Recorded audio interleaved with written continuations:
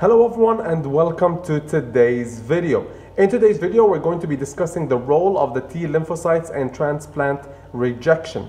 So let's not waste any time and get started. This is going to be one of the more interesting and one of the more important videos in this playlist with regards to transplantation immunology. So alloantigens from the graft tissue obviously are going to be presented by the MHC class 1 that are present on their cells to the T cells of the recipient, all right? And this is going to be triggering a strong immune response. Naturally, we know that, well, in the presence of a graft and when we detect them, there's going to be a response, and usually it's strong. As a result of this, T helper cells are going to be releasing cytokines like the interleukin-2, the interferon gamma, and the TNF-beta, and the TNF-alpha also, and these are going to be discussed in the next slide.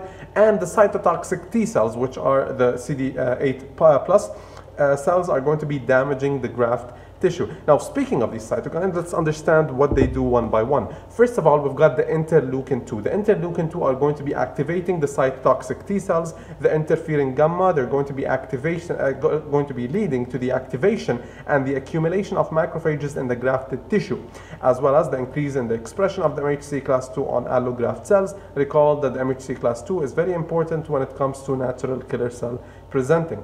Now, TNF-alpha, it is cytotoxic to the graft. The TNF-beta increases the expression of the MHC class 1 on allograft cells, which is going to be helping in the cytotoxic T cell recognition. Also, all these cytokines are going to be amplifying the rejection process. So this concludes our episode of, this concludes today's episode of Transplantation Immunology. There are many more videos in the playlist. I'd like to thank all of you guys for watching. This has been Ali from B Biology.